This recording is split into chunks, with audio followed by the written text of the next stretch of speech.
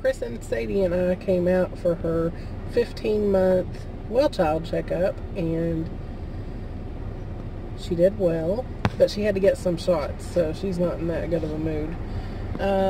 We also came down here to this nice shoe store in the middle of Ironton called Unger's, and we're going to get her fitted for her first pair of shoes. Here's the sign for the shoe store we're going to. It's really cool. It's Art Deco. Ready for some shoes? Sadie's shoes.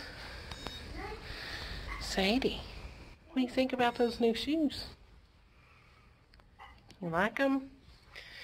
And while we were here, we were talking to the lady that helped us, and that was actually a shoe made for Robert Wadlow.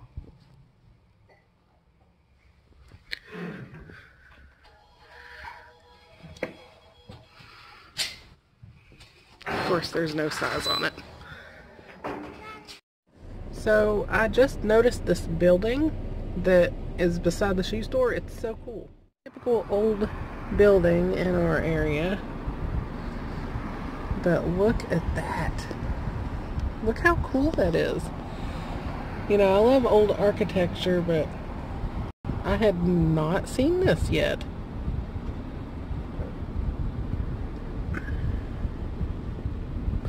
I think my favorite one is right here. You were born an original, don't die a copy. Just wanted to share that with you guys. That's so cool.